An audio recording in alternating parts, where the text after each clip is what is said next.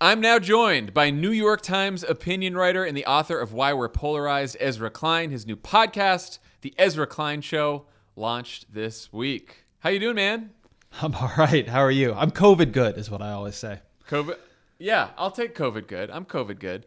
How's being a New York Times columnist? It's a trip. There's something very strange about writing a piece and then seeing that and your face at the New York Times. It imbues everything with an authority it probably doesn't deserve to have. I was talking to somebody, and they're like, your work is so much better now. And I was like, no, my work isn't better. The font is just much more authoritative. This is the same work I've always been doing. No, now I read it now, and there's a lot more authority behind it. So don't I seem twice as old? Congratulations. You do, yeah. Well, we're both old now. So you wrote a piece in the Times last week that I think everyone should read, titled "Democrats: Here's How to Lose in 2022 and Deserve It." And your basic argument is that the biggest threat to democracy and the fastest path back to another Trump is ineffective, gridlocked government. Why do you think that is? So this is something that did not get well hashed out in the great economic anxiety versus racism wars. But globally and historically, something that right-wing populist authoritarian figures feed on is simply ineffective government, is a sense that the government does not work, not just on behalf of the people, but really at all. And Terry, Moe and Howell have a great book on this. It's President's Populism and Something, but I quote it in the piece. But one of the points they make is simply take Donald Trump at his word. He came out and he said, I alone can fix it, right? All these people, they're making these terrible deals. I think a lot of liberals got Donald Trump mediated through liberal media, right? And so what they mostly got was the most outrageous and often racist parts of his long rallies and everything. But if you went and listened to these whole 2-hour riffs he did, a lot of it was about his claim to effectiveness, right? His claim as a businessman, as a guy who doesn't take shit from anybody, to be able to cut the deals that the current politicians who are selling you out couldn't. So it is really, really important, one, that people understand that as part of how he rose to power, but two, that he did it in a context after the Obama years. You and me, we were there, you were doing it, I was covering it in 2009, 2010, when a ton of legislation happened under Obama and the Democratic Congress. But then there was 6 years where almost no legislative progress was made. Not literally none, but almost none. And that does create an inability to say to people credibly, if you are from that party, right? If you're Hillary Clinton running in 2016, elect me and things will change. We will make things happen differently. It really deprives you of an ability to run as a change candidate again, because if it wasn't changing under your administration, why will it change under you? Well, and also, I mean, I've thought about this for a long, long time, because this is part of the message that Obama ran on in 2008. Like, the most compelling part of the argument, aside from, it wasn't just bringing the country together for the sake of bringing the country together. It was bringing people together to sort of break the gridlock in Washington.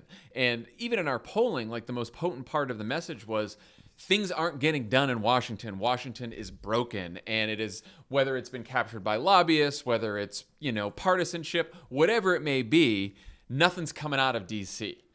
And so it certainly wasn't for a lack of trying on our part to try to get things done, because we were very aware through both terms that, like, we were going to be judged, and the stability of democracy depended on, at least that's what Obama believed, the stability of democracy depended on government actually delivering for people and making a tangible difference in their lives. But that is a very hard thing to accomplish in this political system.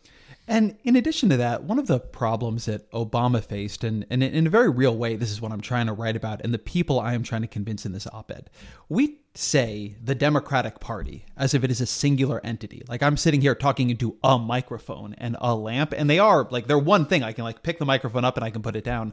The Democratic Party is not one thing, particularly not in Congress, although not in the country either. And a really important question in how it functions is, what are the constraints imposed on it? And for that matter, on its president, when it has a president, by the members who will cast the key hinge votes. So the Affordable Care Act is a different bill because Ben Nelson and Joe Lieberman and Mary Landrieu and a couple other Democratic, importantly, members of the U.S. Senate insisted that it could not have a public option. It is a different and worse bill. It is a different bill because a bunch of so-called moderate members said it had to be under $1 trillion. And so that led to this weird budget gimmick where it didn't start for 4 years because then its 10-year price tag would be under $1 trillion. But that also meant the subsidies and the help was a lot less than it otherwise could have been. So one of the key things here is that Democrats who are in these key seats who think that the way to get reelected is to make things smaller and make them slower and cut them up and make them more complex, they got wiped out for the most part in 2010. There's still a couple people who fit that description around, and we can talk about them. But one thing I'm really trying to push at these kinds of Democrats is this is a failed political theory. You have to come up with a different one. This idea that you will make everything a little bit worse, but you will survive the fact that nobody likes your party, that doesn't work in a world where there's a 94% correlation between how people vote for their Senate candidate and their presidential candidate. Well, the few Democrats in Congress who still believe that, like, they are the whole problem right now. Like, I was trying to think about a way to make this conversation something other than like two filibuster haters convincing each other how right we are. Because we've both been this is a colloquy. You longer than me, even. Yeah, right.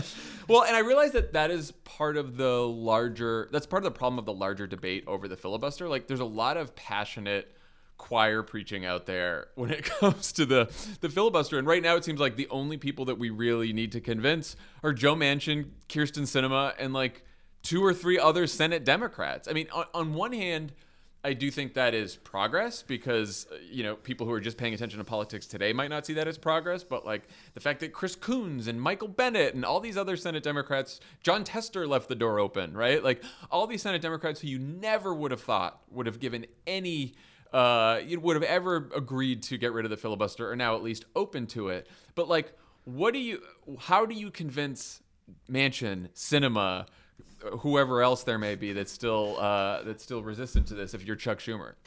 Well, if I knew, they'd probably be convinced. But let me try to come at this from even a slightly different angle than the filibuster. I'm trying to say 3 things in this piece and with this line of argument.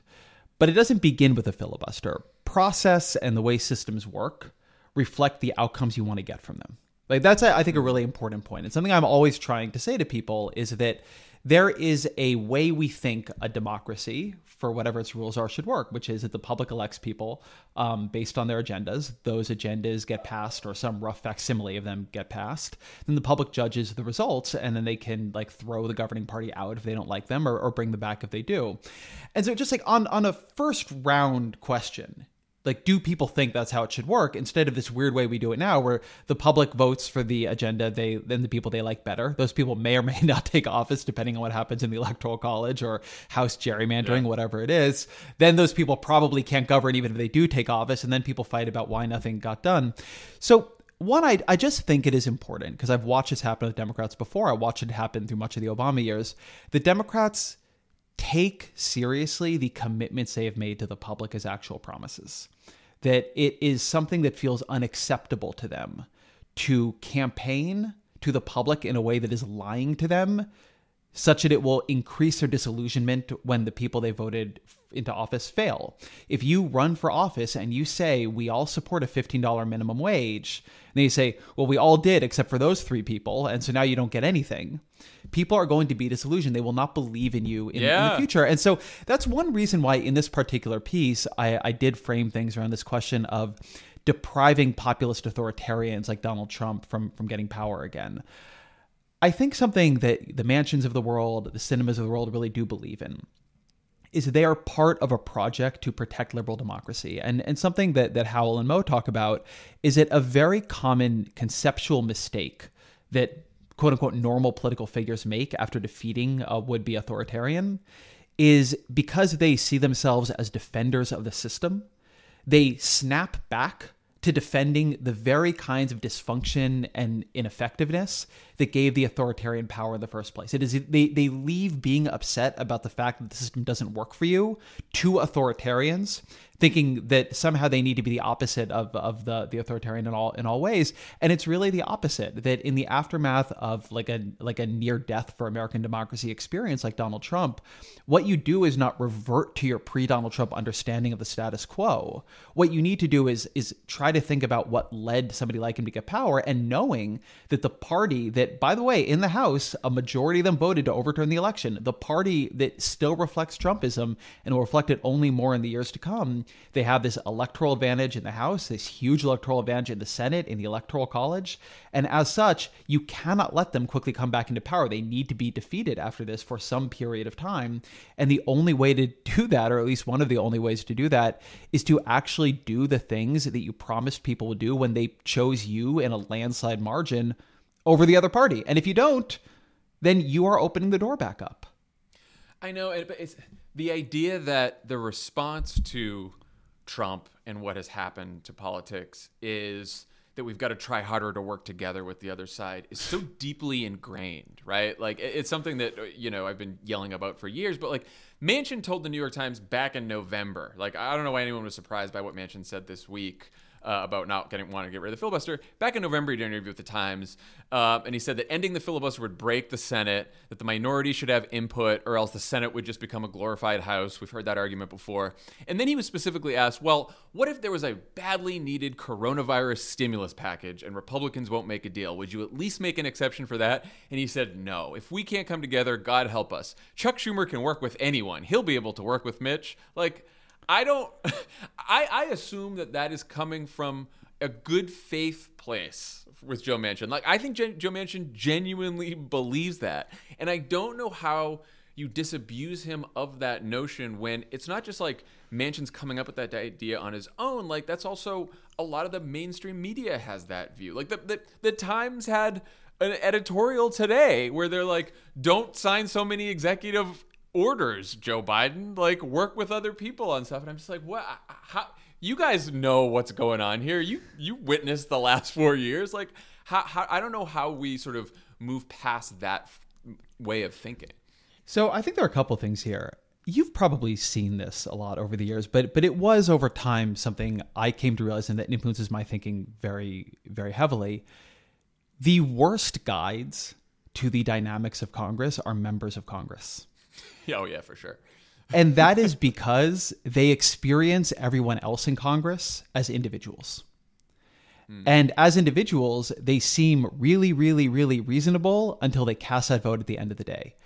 I have never covered like any major issue where at the beginning it didn't seem like you could get a lot of compromise. I mean, my God, like the Lucy and the football dynamics of the Affordable Care Act, where, right up until basically the end, Chuck Grassley was saying the individual mandate can get support from both parties. Obama wrote about that in his book. Yeah, he was just it's so wild. And so, but one thing that to take it very seriously is that one of the things that fools a guy like Joe Manchin, and fools may be too strong a word here, but one way he experiences Congress differently than I do is he spends a lot of time with his counterparts on the Republican side. And I spend some time with them. I'm a reporter. I talk to them. And everybody is more reasonable when they are talking to you than when they are voting. Like, everybody. Yeah.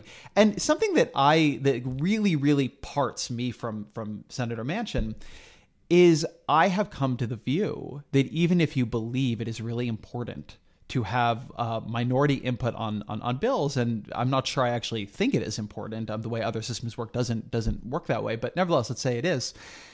The filibuster makes it worse. The core thing that people need to get about this is that the great myth in American governance is that bipartisan input is something the minority wants and the majority has to be incentivized to offer, when it is precisely the reverse.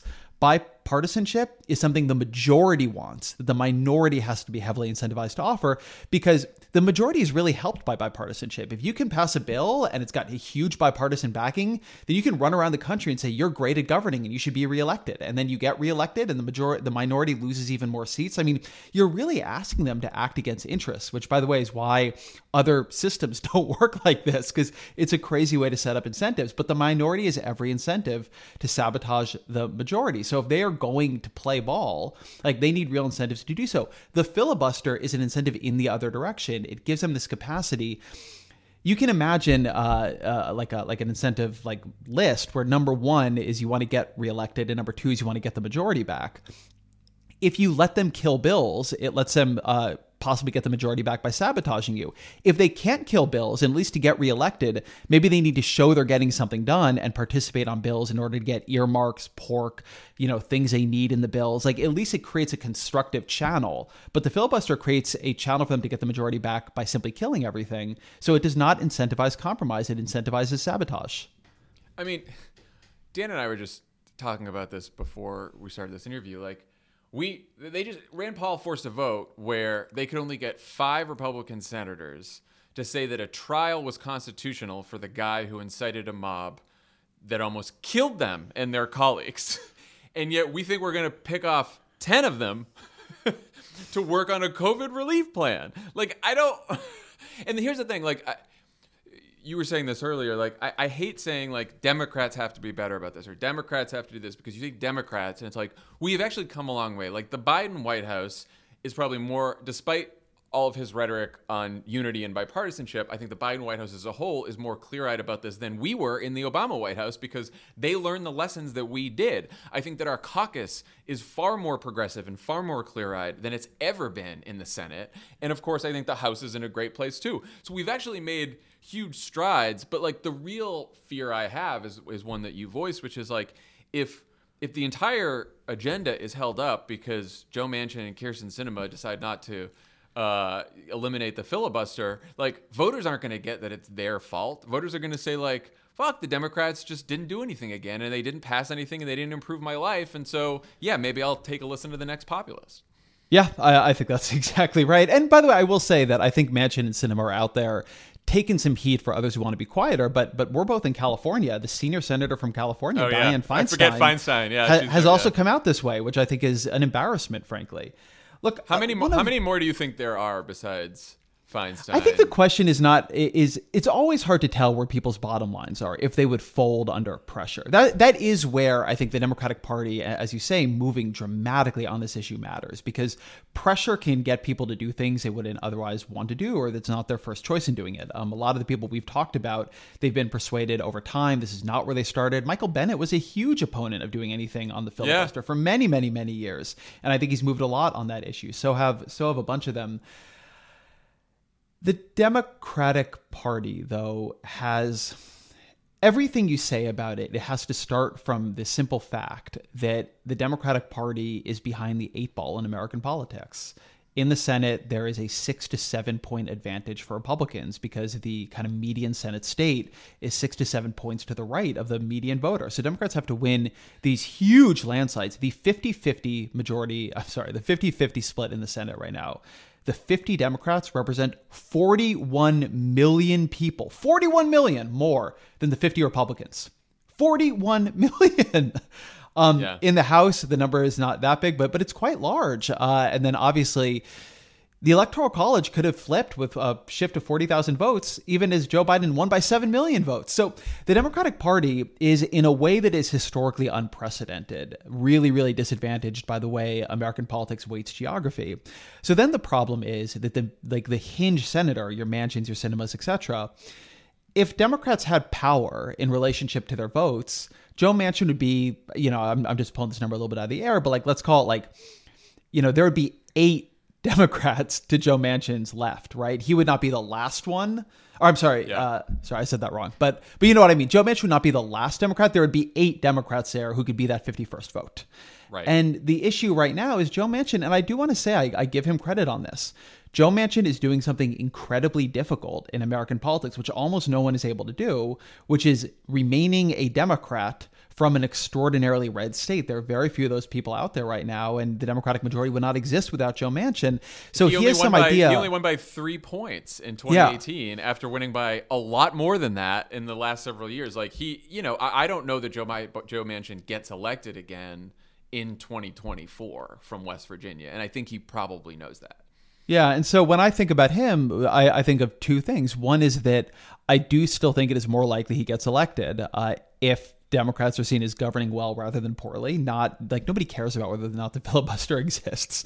And then number two, and then look, even if you didn't get reelected, at least you did something, right? I mean, some Right. political scientists, and I love my political scientists, to come back at me and said, well, like it actually isn't always true that passing good policy is good politics. And I know, like I've read the policy feedback literature too. But you know what? If you do it and you get knocked out of office or you don't get the majority back next time, at least you helped a lot of people rather than losing and not helping a lot of people. That was Obama's thought when it looked like the ACA was going to die, and Rahm and everyone was like, you're going to lose in 2012 if you keep pushing this monstrous bill, and it's going to be bad, and blah blah blah. And he was like, if I lose, I lose.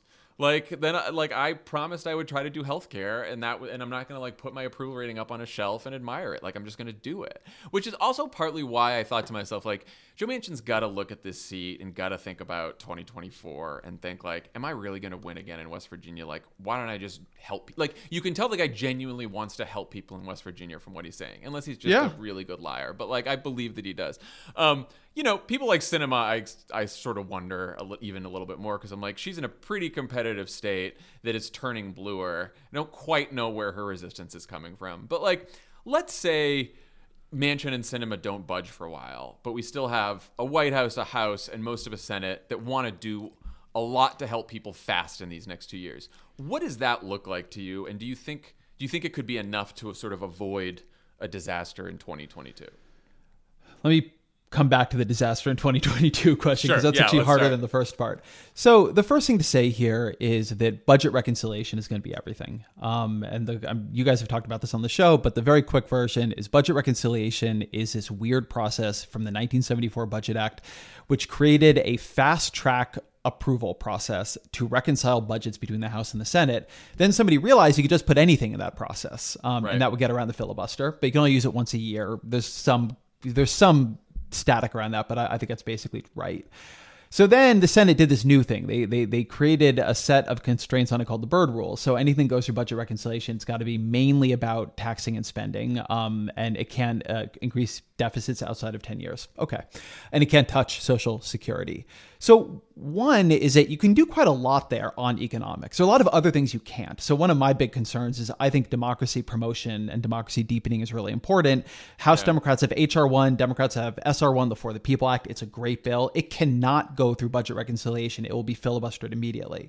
So that's one thing you can't do. But you can say do checks through budget reconciliation. You could expand the child tax credit through budget reconciliation. You could do great things on healthcare through budget reconciliation. But the other thing you could do, if your Manchins and Cinemas don't want to vote to get rid of the filibuster, but do want to actually get things done, the way budget reconciliation works is you do something, and then let's say that it doesn't fit, right? It's not about taxing and spending. So somebody raises a point of order, and then the parliamentarian rules and advises the vice president, and like, okay, like that's the end of that. You could vote to overrule the point of order. Right? You could just vote to say, nope, we actually think this fits in budget reconciliation. And what the Republicans are going to run on, this was abusive of the budget reconciliation process in a way, us putting ANWR drilling and tax cuts, like nobody cares. So one thing you could do is use budget reconciliation and expand its boundaries. This is, I should say, Bernie Sanders' very explicit plan. It's what he talked about in the campaign. Yeah, well, he's talked about it since, and it's a good idea. I remember interviewing him about the filibuster and feeling I didn't understand why Bernie, of all people, was so for keeping the filibuster, but he had this whole budget reconciliation, overrule the parliamentarian plan that sounds very complex, but really isn't. Like you said, like the way this works is, all right, $15 minimum wage, does it affect the budget or not? Let's try. Let's throw it in with the rest of the COVID relief bill. Someone raises a point of order, parliamentarian says, no, it doesn't fit. Kamala Harris says, yeah, it does. And then that's that. Then it goes in. And then there's got to be a vote because they can do the thing. But if Democrats are willing to vote for it, they could do quite a lot through there. And as weird as it sounds, like I want to, like, if you are a listener and you're like, Jon and Ezra sound like they're explaining something completely ludicrous. Like, this is a crazy way for something to work. Like, you are right. Like, if you feel like you have gotten drunk and left Earth, like, that is correct. This is not the way you should run a government. Like, I really do not like any of these outcomes. But the Senate does stuff like this all the time. I mean, budget reconciliation being used in any way the way it is now is this, right? This is not, budget reconciliation is not for any of this, but the Republicans do it, the Democrats do it. So Senate has a tendency to not solve problems directly, but instead to come up with unbelievably complex ways of like working around them, sometimes indirectly. So this would be really fitting. It's, I always say like gridlock, you're in LA. I always say like gridlock is a very apt metaphor, because when things get gridlocked, it's not that like nobody goes anywhere. You start taking really weird side street like shortcuts that are not shortcuts and that are very inefficient and use up a lot of gas. And like that's the way we legislate now. Like it's gridlocked, right. So we do all this weird stuff on side streets, but it's better than not doing anything at all. I do want to make one other just quick point, though, on policy construction, because it's not just that they need to get rid of the filibuster, and I don't know how much you want to talk about this, but they need the stuff they do to be simple and to help people fast before 2022. That's part of not having a disaster in 2022. You mean like not giving people tax cuts and having them show up by like changing the withholding tables in your checks yes. like we did in the Recovery Act? Yeah, exactly. So make and work pay was designed to be invisible, right? Don't do that. Checks are a great example here. You can do a lot on healthcare that happens really quickly. Obamacare did actually, the political theory behind it that it would eventually become popular was true, but it took a long time because the bill took a long time to give benefits. Do things that are quick, that people feel, and that they can trace back to government. I think this is a super important point that people underplay. For a very long time, in order to get bipartisan support, Democrats have preferred doing private public hybrid options where the government is doing something, but in a way that it looks like the private sector is doing it. Like the government is spending money to get people health insurance, but it's being done in this complicated way through private insurance systems. Do not do that. You cannot govern in the way meant to get Republican support if you cannot get Republican support, because then you're just getting really bad things into your bill that are complex and make people not like the government and make it hard for things to be used. But you're also not getting the bipartisan cover. So then Chuck Grassley turns around and says your individual mandate is unconstitutional. And now you've got Chuck Grassley's program and Chuck Grassley's criticisms. Like, don't do that. Be simple, fast, big. Yeah, and look, is it going too far for Donald Trump to like sign the checks? The stimulus checks? Yes, of course. But honestly, like that's I do think Democrats forget once we're governing to like sufficiently advertise that the benefits we deliver are coming from the leadership in charge. Like every time I would drive around in 2010, 11 and see a construction project and there was like a little Recovery Act thing on it, like should have been like a big picture of Barack Obama or something when a road is finished or a bridge is finished, you know? Like I do think that Democrats need to spend more time connecting the dots for people, because people don't see government in their lives often. No, they don't. And one, just rebuilding that is important. And I will say something that I think is important and makes this a very different period than 2009 to 2010 is the Biden administration has the ability to more directly make a government operation part of people's lives and a massive improvement in their lives through the vaccine program, through the vaccine rollout, than any administration yes. since a major war, right? I mean, that they could have FEMA and National Guard operations operating everywhere, doing 24/7 vaccination sites. And at the end of that, you can hug your family again, right? I mean, nobody comes into office with this kind of ability to use the power of the government to actually make lives better. So that's going to be something they can do without that much congressional help. And how they do it is really going to matter. But yes, you need to rebuild the connection between people and the government. Look, we're talking a lot about the Democratic Party, but I will just say that one reason this is important is American politics is not going to function without a more sensible and real Republican Party. And one way you push the Republican Party into some level of reform is Democrats have to compete against it harder. They have a handicap against them. It's really, really hard, but they cannot give the Republican Party inches it has not earned, and creating complex, slow-moving programs where people do not feel the government moves in their lives quickly and is helpful. It allows Republicans to continue demonizing the government, right? Like you go back to like the old Bill Clinton, the era of big government is over. Somebody was tweeting the other day that the era of big government is over. Yeah. And like, this is a moment, like people are really seeing it is scary when the government cannot help you and you need it. Like Joe Biden comes into office at a time that is unlike any since the New Deal, World War II, maybe a couple other small exceptions, where he can make clear that the government is there to help you when you need it and you need them there when you need it. And like, that's a pretty big opportunity. It's a big opportunity. And just to close it all out, it might be the last opportunity, partly because the way the House map is, the Senate map, the Electoral College getting worse, like all of the stuff is getting to a point where I actually do believe that if we don't use the opportunity we have now in these next 2 years or 4 years, we might find ourselves governing in a minority, or at least operating in a political system that gives an undue advantage to the minority, a party that's governing to minority for many, many years to come, which is a problem. This is 100% true. This is also, I know I'm just going back to preaching the choir on the filibuster here, but this is why democracy reform is important. It just is.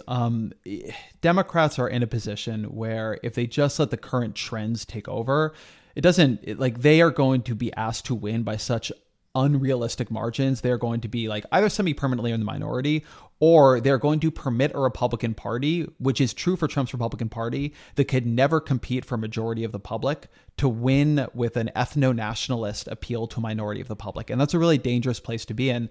Whereas if you get rid of the filibuster, or you create some other pathway and you pass things like HR1 and SR1, you give statehood to DC, which it richly deserves because that is the right thing to do, not because it is a power grab. You at least offer statehood to Puerto Rico, give them self-determination. Maybe they choose it, maybe they don't. But you can do a lot to create a fair playing field. And you know what? Like, this seems like the most obvious thing to say, but for the party with democracy basically in its name, democracy is a good system, and making sure we live in one is a worthwhile and principled political goal.